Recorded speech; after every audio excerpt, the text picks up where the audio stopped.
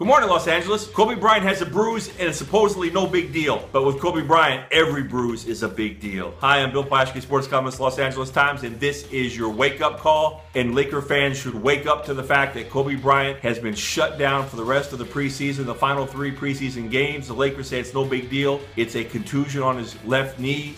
Suddenly then, a couple days later, it became an entire lower left leg injury. It's spreading. And now the Lakers say he'll be fine, no big deal. He'll be on the court next Wednesday in the season opener against Minnesota. That's all well and good, but you have to worry if this is what his final season here is gonna be about. Stops and starts, little injuries, little nagging pains, little game here, a couple games sitting there. Not what Laker fans should want. Laker fans have to cross their fingers that when he takes the floor against Minnesota, he'll stay out there for as long as he can. He'll go as hard as he can. You know that. And people say, well, having Kobe Bryant, maybe that hinders the Lakers. No. You need Kobe Bryant to help bridge the transition to the youngsters, to the Julius Randles, the Jordan Clarksons, the D'Angelo Russells. You need Kobe Bryant to bring drama to the season as he tries to squeeze one more year out of his brilliant career. You need Kobe Bryant out there so LA can give him a farewell, a truly honorable farewell, to embrace him in his final year here. Love him or hate him, you got to admit the great impact he's had on this city, and he deserves a chance to go out in a form in which he's accustomed. He deserves a chance to go out fighting. He